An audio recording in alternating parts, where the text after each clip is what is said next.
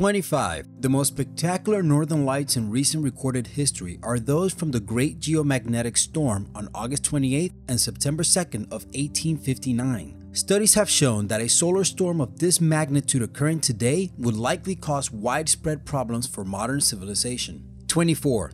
Astronauts on board the International Space Station are at the same altitude as the northern lights and see them from the side. 23.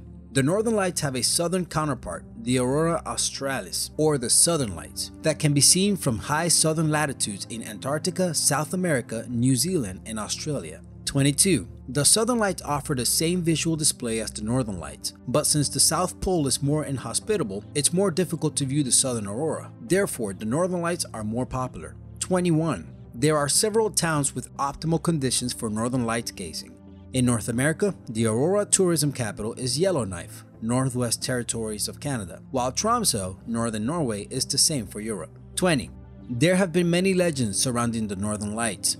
Some North American Inuit tribes call the aurora Aksvarnit, meaning football player, thinking it's the spirit of the dead playing football with the head of a walrus. 19. Moreover, some Inuit tribes also believed that the northern lights were the spirits of animals that they hunted. 18. The colors of the northern light depend on what gas is involved and how high in the ionosphere the reaction takes place. Blue and green lights form at lower altitudes, while red colors come from the highest altitudes. 17.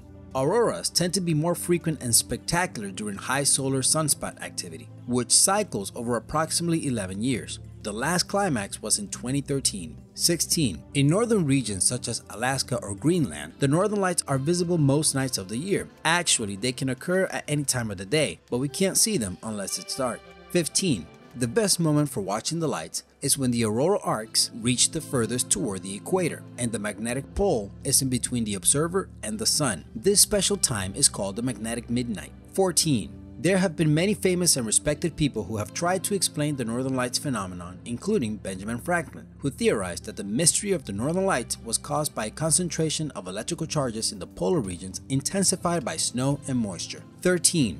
Several agencies, such as NASA and the National Oceanic and Atmospheric Administration, monitor solar activity and issue aurora alerts so that people eager to watch the northern lights know when and where they can expect this impressive show. 12. Italian astronomer and philosopher Galileo Galilei was the first to describe the phenomenon as Aurora Borealis in 1619. 11. Aurora Borealis have been a source of wonder for thousands of years. Drawing of the lights have even been found in ancient cave paintings in France dating back to 30,000 years ago. 10. Auroras occur on other planets as well. Similar to the Earth's aurora, they are visible close to the planet's magnetic poles. Astronomers have spotted the lights on Jupiter, Saturn, Uranus, and Neptune. 9.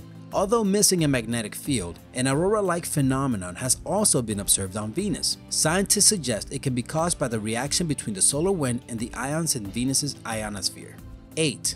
The further north you are, the better chances of seeing the northern lights you have.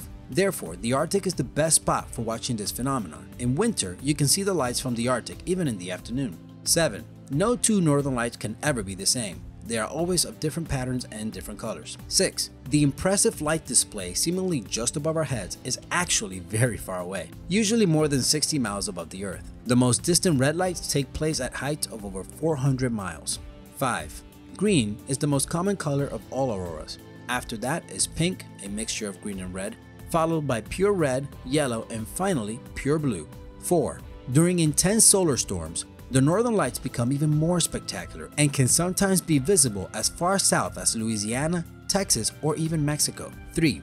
The term Aurora Borealis was derived from the Roman goddess of dawn, Aurora, and the Greek name for the north wind, Boreas. 2. The Earth's magnetic field, which is responsible for the formation of the northern light, extends tens of thousands of miles into space. And 1. Apart from a spectacular visual display, the lights also produce faint sounds, such as claps, crackles, and static sounds. However, the aurora noise is so rare that hearing it is probably possible only during times of maximum aurora activity on windless nights away from other noises. If you like what you just saw, consider pressing that orange subscribe button on the upper right hand corner of your screen. And if you want more awesome lists, check out our 25 most dangerous hikes, treks, and climbs on Earth, and our 25 interesting beer facts that will leave you tipsy.